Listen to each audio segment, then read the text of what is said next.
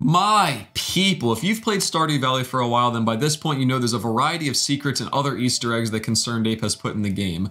Some of these secrets take the form of cool collectibles or rare furniture pieces that you can put on your farm. I played this game for a very long time and it took me years before I even realized that some of these items exist, even though they're super easy to get. So in this video, we're going to go over some of my favorite items that a lot of people don't know exist and how you can add them to your farm. If you guys are on YouTube pretty often, you'll see video makers talk about what percentage of their subscribers are actually subscribed to the channel, and right now only 2% of you guys are actually subscribed. So if you've been watching my stuff and it's helpful to you, please consider subscribing because it does help me out a ton. Of course, I also stream live at twitch.tv/UnsurpassableZ, and I would love to have you guys over there. First up, I'll cover the new statues that came with Ginger Island and the 1.5 update, since I'd expect these to be a little bit less known. The Gorman statue depicts the frog from the cave by your Ginger Island farm and can be obtained by fishing in the cove on the southeast part of the island. It is actually kind of tough to get, so it could take a day or two of attempts before you finally pull in the present, so don't give up if you don't get it immediately. Similarly, if you make your way down the left path of the volcano out to where there used to be 2 golden walnuts, which I assume you already found thanks to my golden walnuts video,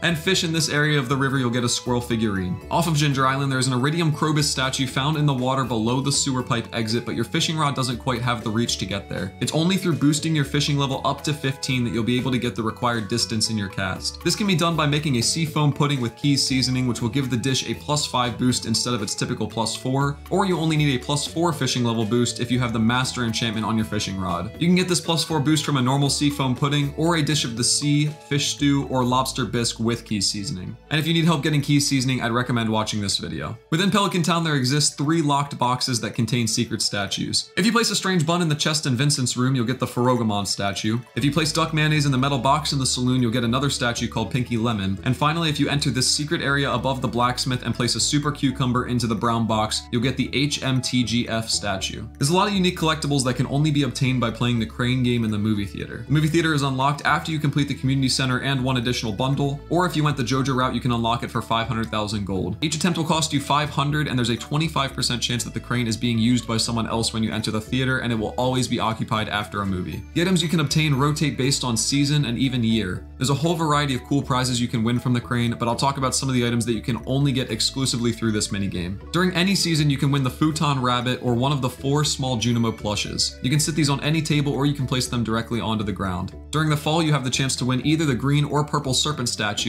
the same statues that are present at level 120 in the mines. And there's also my personal favorites, the Wumbus and the Bobo statues. These massive collectibles can only be obtained while the film Wumbus is playing, which occurs during the 2nd summer after you unlock the theater and repeats every 2 summers after that. Although a few of the next pieces aren't secrets, I'd still consider them unique. The suit of armor can be purchased from the night market on the 16th of winter, as can the stone parrot. The stone frog can be bought from the night market on the 15th, and the stone owl can be bought on the 17th. Now this last item should not be confused for the stone owl that you get from the random event on your farm overnight, which leaves you with a different collectible. If you want the stone Junimo to go with your set from the night market, go behind the community center, up against the wood fence, and hit the hidden statue with a tool like a pickaxe. Secret Note 14 reveals the hint for finding this statue, but you do not need to first find the note in order to obtain it. However, you do need to find Secret Note 19 before getting its treasure, which is the solid gold Lewis statue hidden behind his house. When standing up against the back of the truck here, walk all the way to the left, then down, and then right-click to bring the item into your inventory. Don't leave this guy around town though, or else you'll be left with a displeased Lewis. And would a home truly be a home without a Joja Cola soda machine right in the bedroom? If you sold your soul to capitalism and turned the community center into a Joja warehouse, you instead purchased the bundle upgrades with straight gold using the Joja Community Development form.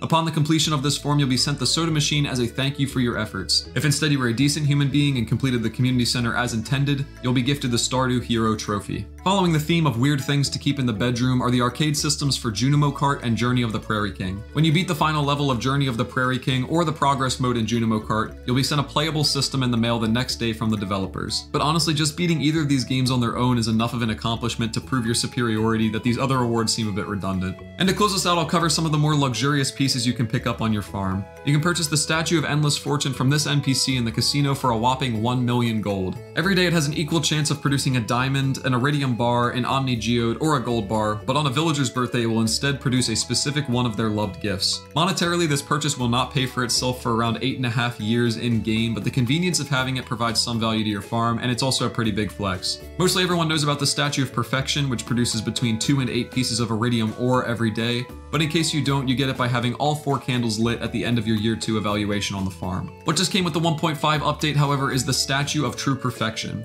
It produces 1 prismatic shard every day and can only be obtained after reaching a 100% perfection rating in Key's Walnut Room. I would say that this item above all else is the coolest item to have in the game. I hope I showed you at least one cool item that you didn't know existed that you can add to your farm the next time you play. If I did, leaving a like on this video helps it do better on YouTube, and I would appreciate it a ton. Remember, I do stream live at twitch.tv/UnsurpassableZ, and I would love to have you over there. But that's all I got for this video. I'll see you in the next one. Peace.